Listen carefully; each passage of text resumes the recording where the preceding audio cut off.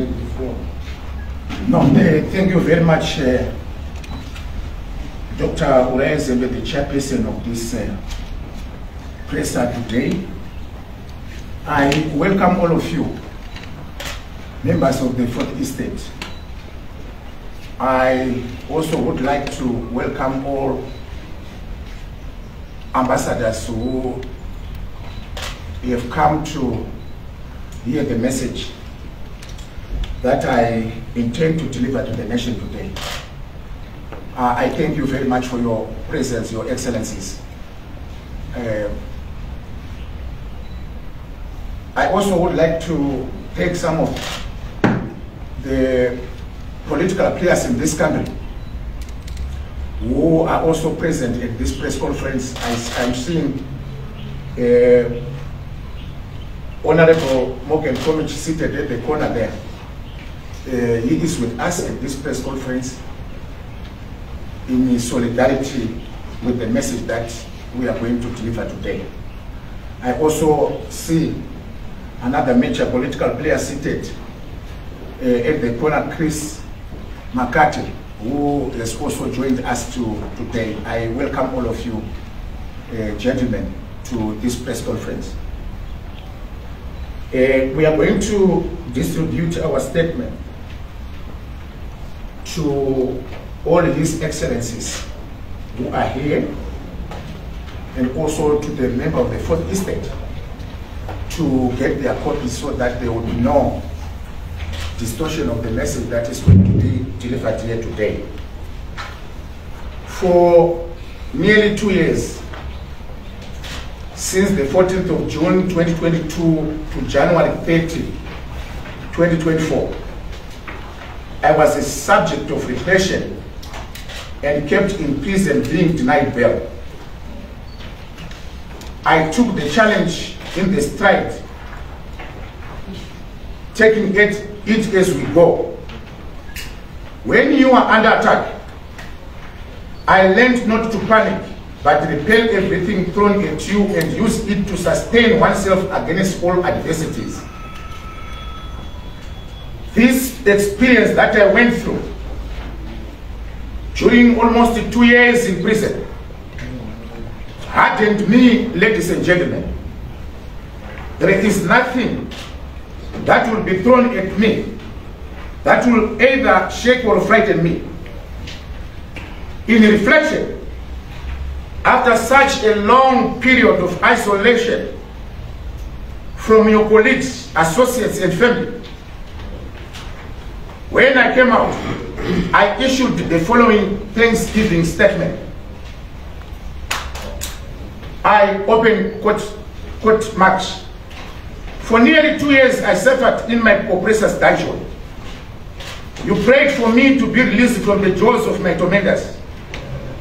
You clamored loudly for my release as you knew that I was innocent.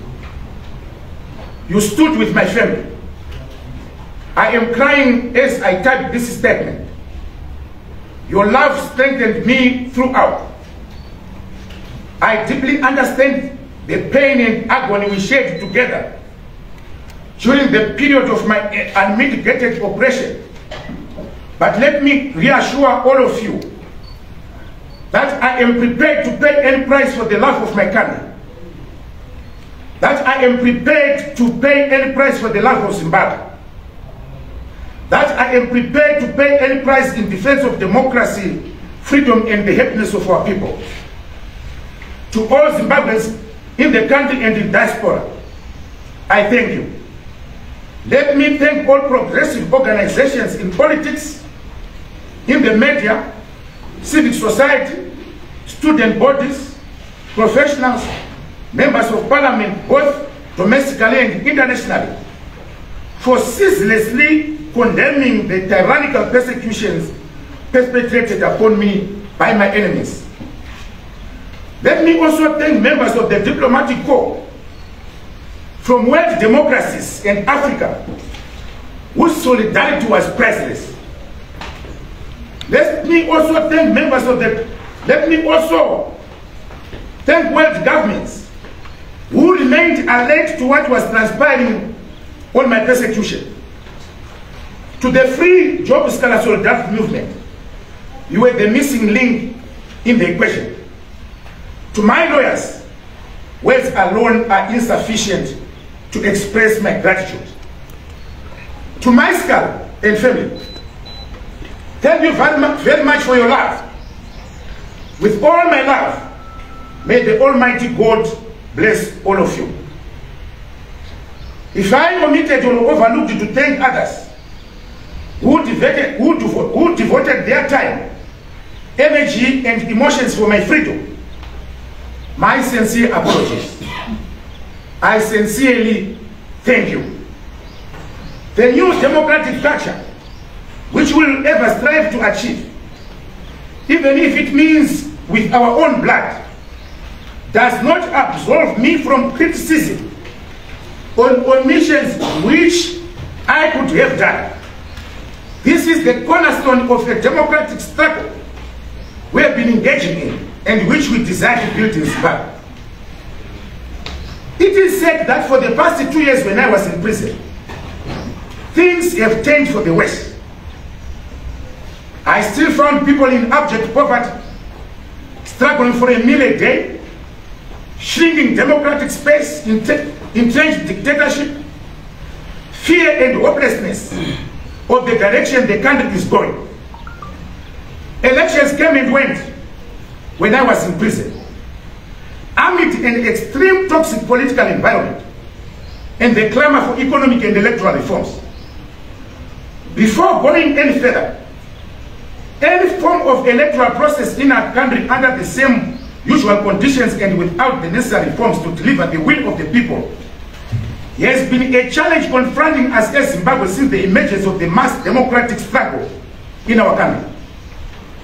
This is the center of the democratic struggle for any future political trajectory in Zimbabwe. The call for reforms shall be the forte of our struggle and shall position and give the people of Zimbabwe a golden chance to choose leaders of their own choice. The question to ask is whether the mass democratic struggle is going to achieve a different result from our experiences of the past. What is the strategy? I'll come to this question at a later stage. What is currently happening in the opposition is not uncommon. It is the common political strategy that has been happening and implemented by despots throughout the world down the centuries. Mobutu Sese Seko used the same strategy of distributing patronage and buying of individuals in opposition ranks to destroy and disorganize it by exploiting the discovered weaknesses in the opposition superstructure. During the mass democratic revolt against imperialism and colonialism in our country, the Rhodesian kingpin, Ian Douglas Smith, implemented the strategy with perfection to the extent of delivering an internal settlement. Series of apartheid leaders applied the same strategy and tactics and ended up establishing homelands which purportedly gave a facade of independence to black self-governed enclaves. Dear Zimbabweans and worldwide friends, Zimbabwe is at the crossroads. Coming back to the question whether the mass democratic struggle in our nation is going to achieve a different result from our experiences of the past. Yes, it will. Yes, it will be.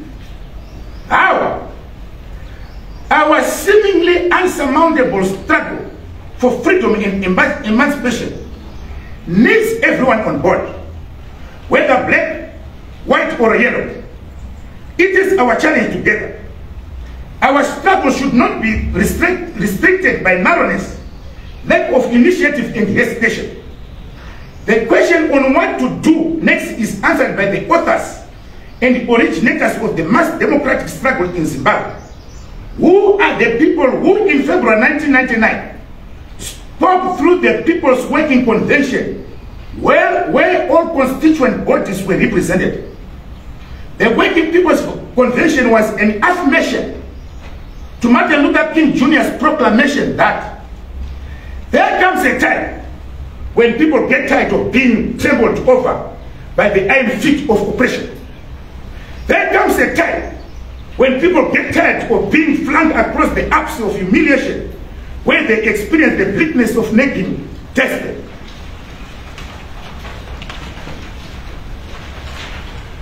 The weaknesses of our 1999 approach was that the meeting of the constituent bodies was heavy at the top, with only ZCTU having grassroots structures. It was the meeting of constituent bodies at the national level, with less participation from the shop floor and village level, which eventually led to the clash of egos. Zimbabwe needs a way forward to answer the national question of where to from here. The way forward on what should be done from here will come from the people through a mass nationwide democratic consultative process. The national consultative process will convene the nationwide democratic consultative conventions. The consultative process will involve all important constituent bodies. That is the general masses of our people: labor, students, traditional leaders, churches, civic society, our business persons, professionals, resident associations, informal traders, women clubs, farmers, peasants, youth organizations, progressive political organizations, war veterans, war collaborators, artists, corporate business sector, and people living with disabilities. It will start from the village to the ward, district, and provincial level. This process will be conducted by the representatives of different constituent bodies mentioned above at every level. The process will eventually lead to the convening of the National People's Democratic Convention. The input and ideas that will come from the people will be collected and coalesced by the National Democratic Task Force, made up of seconded persons from different constituent bodies who will be conveners of the National Democratic People's Convention.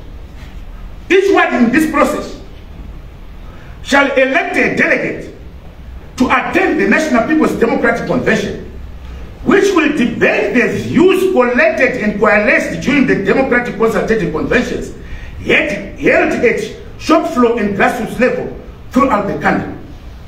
This will be our guide to the future. Critics are pointing out that some constituent bodies have been hijacked by ZANU-PF, like what they have done to the CCC. Let me give you as an example. Bodies such as the ZCTU or any other constituent body do not mean persons at leadership level. ZCTU is the worker who is at the shop floor level. It is not its leadership. There is no ward, district, or province without a student, a worker, or a church elder. These are the ones that will constitute the Democratic Consultative Convention. Therefore, there will be no one left without being consulted, from Malipati to Matsusadona, from Kotwa to Manama, from Spepa to Mzarabad. We are embodied by the declaration of Nelson Mandela that action without vision is only passing time.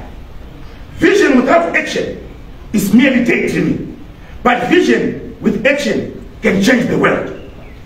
We are not here to pronounce the emergence of a political organization, but a broad-based mass democratic movement for everyone in advancement of the mass democratic struggle in the fashion of the United Democratic Front of the 1980s in apartheid South Africa. This is motivated in remembrance of the great ideals held by many Zimbabweans who perished during the period of the liberation struggle, and those who died since the cessation of the goals and aspirations of the mass democratic struggle in Zimbabwe in February 1999. Dala Costa had this message for all leaders: do not promise what you cannot deliver. Do not misrepresent. Do not hide behind spin-doctored evasions. Do not suppress obligations. Do not evade accountability. Do not accept the survival of the fittest pressures. We promise that we will stand by our word and deliver in terms of our part. We are not men and women of empty praise. We are decisive in our declarations. The mass democratic struggle is people-driven and owned. Every struggle waged throughout the world down the centuries has succeeded when people own it. The masses must own the next decisive stage of our struggle. Whether I will be there with you or not, as my enemies have not shelved their plans to assassinate me for the sins best known to themselves, this process must proceed uninhibited to finality. With or without resources, the people shall carry out this most important task in the decisive phase of our history, and our people struggle against tyranny for freedom, for their freedom, dignity, and prosperity. To all those who have retained their democratic right to cling to the CCC carcass, I wish them all the best in their project. We pray to the God of David to give us the strength not to be shaken by the antics of our enemies, and to bless the fruits of our labor and efforts. I thank you, all of you. Thank you.